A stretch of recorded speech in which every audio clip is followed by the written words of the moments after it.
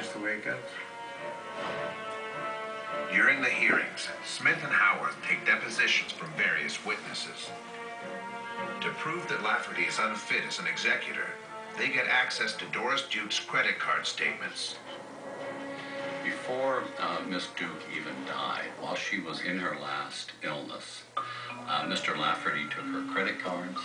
He went out on several binges of spending and drinking on Rodeo Drive in Beverly Hills. He bought diamond-studded earrings, or at least one of them. He bought a gold watch for $35,000.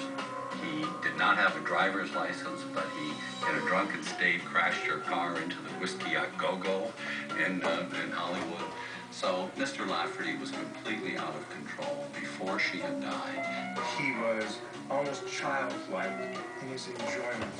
He was not an educated man. This was more than he had ever thought of in terms of access to money.